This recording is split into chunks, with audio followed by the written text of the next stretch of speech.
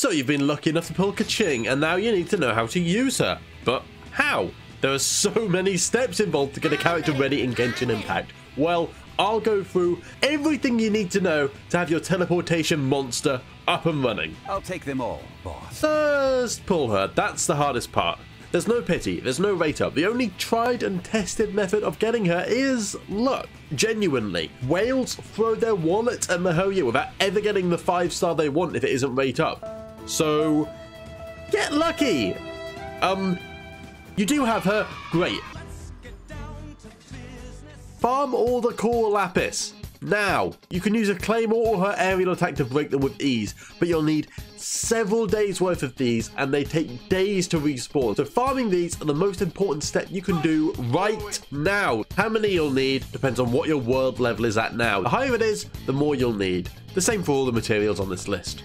Oh, and you'll be required to cull literally every whopper flower on Tyrant. These flowers drop sweet, delicious nectar that you need an abundance of for basically everything to do with Keqing. Look in your Adventurer's Handbook, see where they are, and kill them daily until she's complete. That is one nectar collector. And you see this cube, get very familiar with it. Maybe even take it to dinner. Get to know it a little, as you need to kill it a lot. Goodbye to your resin. Oh no! Maybe you can get some artifacts for her along the way, as these drop the gladiators pieces at high enough world levels, but more on that later. You need to kill this a lot. And of course you need boatloads of XP and more from their respective ley lines. Farm the hell out of these unless you have enough left over from playing the game. Then you need to learn everything about prosperity, or at least get some books on it to throw at her. Best place to find these are Mondays and Thursdays at Taishan Mansion. Prioritize their auto attacks and try to keep the other two about even, with a slight preference to Stellar Restoration. Beyond that, you need to kill the wolf a bunch of times to level up her talents even further, but that's very long term. Now, you need a weapon. I won't go through the materials you need for these as they're too varied, but your best option is of course a rank 5, the Aqualia Favonia. If you own it, Congratulations! use it. But the second best choice is the Black Sword from the Battle Pass, from its crit rate and great passives really making it shine on Keqing. It really is worth the purchase. And it existing makes all other gacha options moot unless you're a die-hard free-to-play player. If you absolutely can't get the Battle Pass, the best non-5-star gacha option is the Lion's Roar, and it's even better than the 5-star Skyward Blade. That doesn't work well with Keqing at all. Otherwise, you can get the Blackcliff Sword in the shop, which will hold its own as the best free-to-play weapon if the gacha isn't on your side. And at worst, Iron Sting is a craftable option, but it makes Keqing sad. Don't give her an Iron Sting. I did that, it wasn't very good.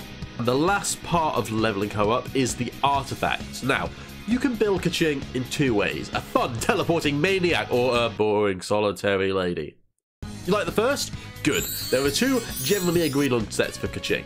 2 Gladiators pieces and 2 Thundering Fury or 4 Thunder Soother. It's worth grabbing them all to use against different enemies depending on what you're facing.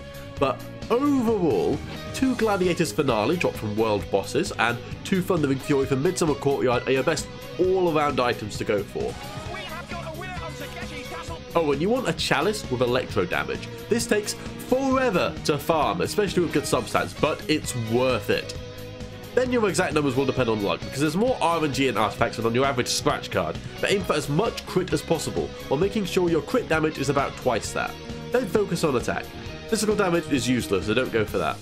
Note that her talents give 15% crit, so any crit above 85% will be useless should you get that close, so consider aiming a little lower. Oh, and fine, if you want to go physical, drop the electric sets for that thing. You can, I guess. And to be fair, it is better for some encounters. If you're lucky enough to get Constellations, Cha-ching, cha-ching, cha-ching, money, oh money, how I love you. You can tell me about them in the comments, because I do not have that kind of luck. Mostly. That's a topic for another video. And now she's ready to play, but how do you actually play her? You've leveled everything up to max, refined, ascended, but you have to play her. So she's a primary DPS, and she should be doing the most damage on your team. She's not fit to be a support. She is the main person you're boosting up, and that's why you need to make sure everything else is set up perfectly for her. Keqing has some of the fastest animations for a single sword user, letting you get some quick damage in with the base set of animations. If you do your final attack, you can cancel out of it with a dash, which is quite a bit faster to get into the next attack, so do bear that in mind if you have the stamina spare. However, charge attack spam is by far the best damage Keqing can put out. it's one of the quickest in the game if you get the rhythm right to cancel the animation. So just hammer that subscribe button, I mean the charged attack button, until you nail it. And remember, this attack gives some great knockbacks. You can send enemies flying for quick kills, but this can make it a less efficient damage method if you have to chase enemies down, so bear that in mind depending on what enemies you're facing. The pattern is a little hard to get used to, but you need to essentially click and then through the animation of the second click for the charge attack, click again, and this will cancel the animation and send another attack out. Otherwise, you have to watch the whole animation, which really does slow down the damage you're putting out a lot.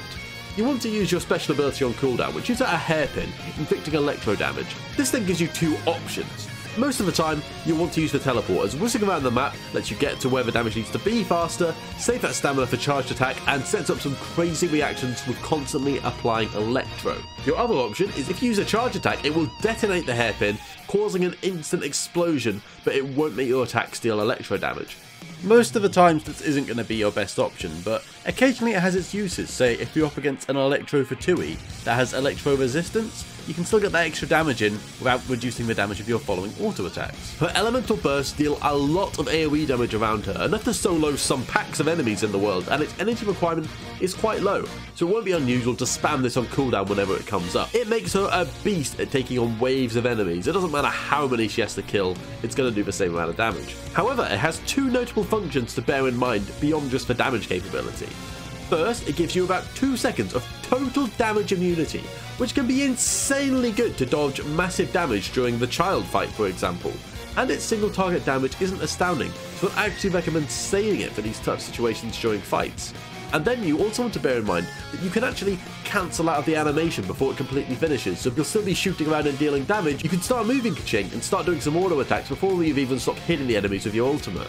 So make sure you're paying attention to when you can actually move rather than just standing there like a sitting duck. And finally, team building. You want a team set up around maximizing Keqing's potential. People for a thing, Lar. But since this is so gacha based, I'm not going to cover it, since it just depends on who you're lucky enough to get. Given she deals mainly electric damage, the defense boost from say ice will mean little to her when the reaction goes off, so build accordingly. And I've saved the best for last. Perhaps Keqing's most beneficial asset is in exploration. You can dip over cliffs with ease, skip an animo puzzle without even realizing, get a little speed boost as you're dashing, the works.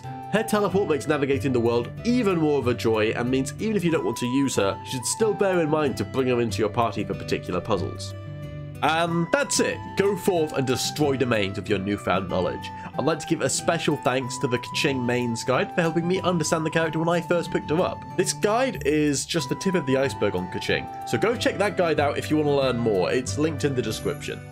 Beyond that, if you have anything else you want to ask me about my guide, feel free to leave a comment below.